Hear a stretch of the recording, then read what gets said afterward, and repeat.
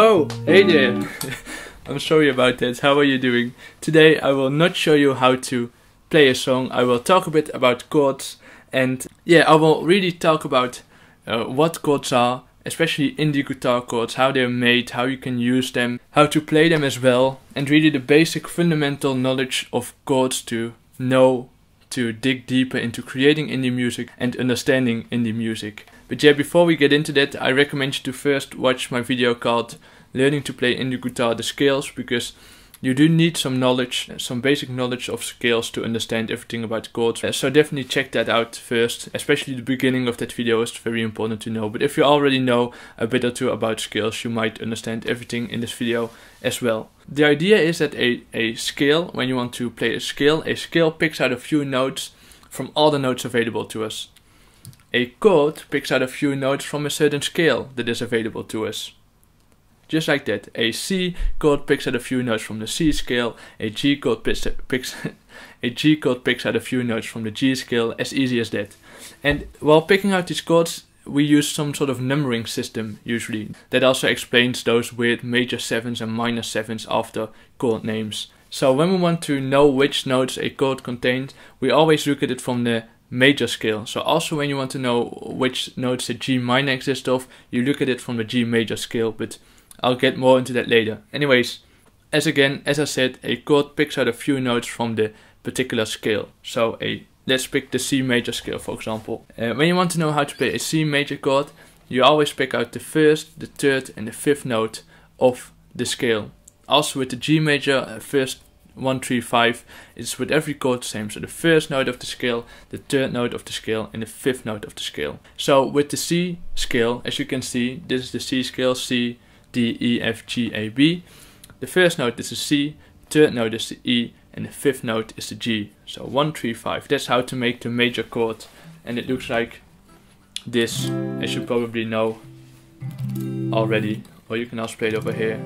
And you can find this, the first note is then C, the third note is an E, as you can see, and the fifth note is a G. And you can also find those notes in the chord when you play it. So this is the C, this is the G, a C again, you sometimes have double notes, that's totally fine. A E again, and a G. So, and also it works the same way with this chord. You can also find those 3 specific notes in this chord. So when you, for example, and this is how it works for every scale. So when you want to know which notes a G major chord consists of, you pick the first, the third and the fifth note of the G major scale, which is a G, a B and a D. Like that, and that's how it works. And then you might now wonder what a C major 7 is, for example, since of course those names mean something. And it's really simple actually, because you now understand this numbering system, I hope. And the C major 7 really means play C major chord, so as this is, as you know, C, E, G, and add the 7th note of the major scale to it, which is a B, as you can see. You can just count from C, and the 7th note is a B, so then you have this chord. You have the B here, so you also add the 7th note to it. So that's what these things behind the chords a lot of times mean. So this major 7 or major 9 a lot of times has something to do with the 7th note of the scale or the 9th note, but I will get more into that later. Anyways, there's a C major 7 chord, a very dreamy chord. And of course this is a D major 7, you can just use this concept all over your guitar. So that's how the C major 7 works, but you also have a C7, which sounds like this, a very bluesy chord. And a C7 is different from the C major 7, because a C major 7 just picks out the 7th note of the scale, but a C7 or C dominant 7 picks out a flattened 7th note from the major scale. So that's a B flat. Because when you want to play the C7, you pick out first the 7th note of the scale and then you go down half a step from there. So it's a flattened 7th. So normally the 7th note is a B, but then you go down half a step, which makes it a B flat, which gives it this bluesy feeling. So C major 7 picks out the 7th note of the scale, of the major scale, and the C7 or C dominant 7 picks out a flattened 7th note of the scale. So that's how it works for every scale, not only for C but also for G and all those. So then we also of course have the minor chords.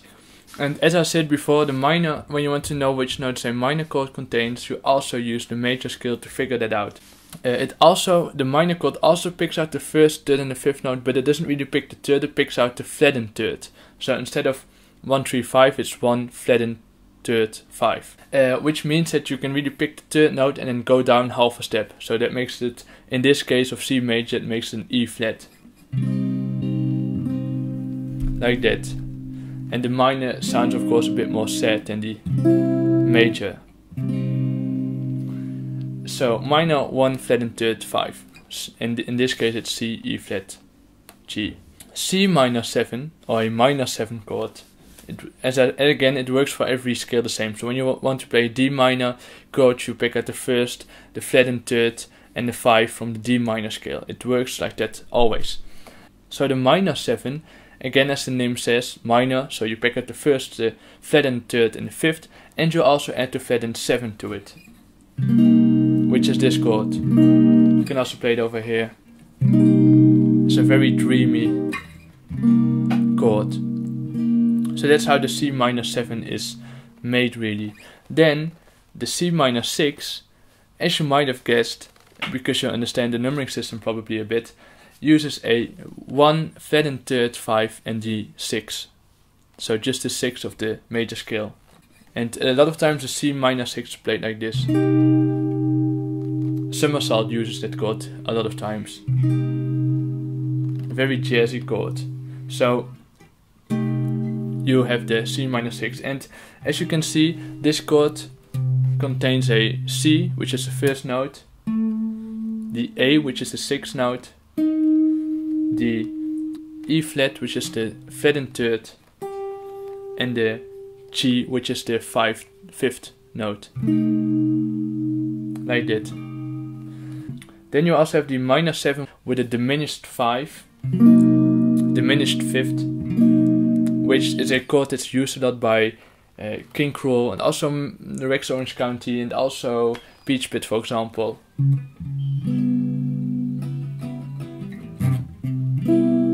Like that. Now you might probably already guess which notes are in there. It's a C minor 7 with a diminished 5, so it's a C minor 7 with a flattened 5 really, so a 1, a flattened 3rd, a flattened 5, which is a diminished 5, and a flattened 7 as usual with the C minor 7.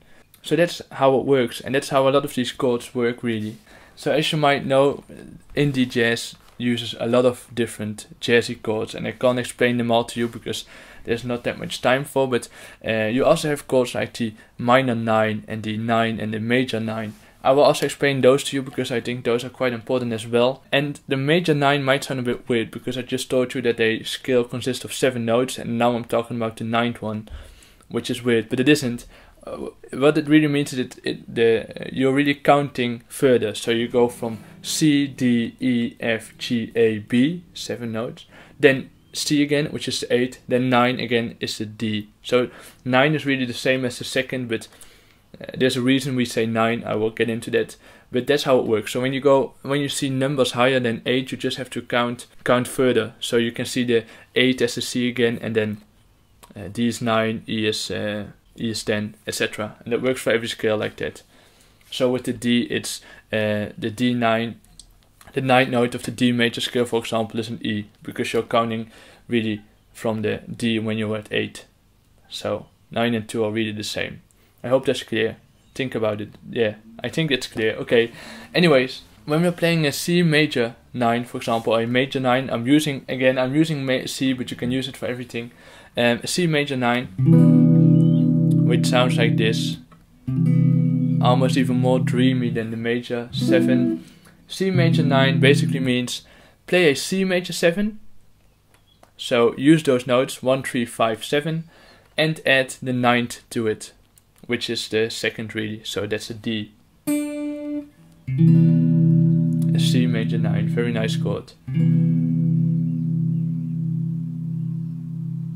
So that's how the C major 9 chord. And a lot of times when you're going higher from the to 9 and 13, a lot of times you keep the 7th in it. So with the C major 7 you keep the 7th note, the B in it. And when we look at this chord, the C major 9, you can see that there's a C, you can hear that there's a C, a E, a B and a D. But maybe you're now thinking, wait, there's no G in what you're doing, and that's totally fine. Sometimes these chords just leave out a certain note. So C major 9, sometimes a guitarist will not play the 5th note of that chord. That's totally fine. You can really imply that there's a 5th note, but you're not playing it. So you get that. So you can play C major 9 without really playing the 5th note, because it still sounds like a C major 9. Nobody's really missing the 5th one. No offense against the 5th note, but that's just how it works sometimes. So that's a C major 9. Now a C9, so a C9, not a C major 9, but a C9 or a D9 or etc., uses a flattened 7 and adds the 9th note to it. So instead of, and it sounds like this. So instead of using the normal 7th note, it keeps that flattened 7 into it. So it's really playing a C7 and adding the 9th note to it, C9. Yeah, and the 9th note again is a D in this case. That's a C9. Now with the C minor 9, it's really all about, it sounds like this.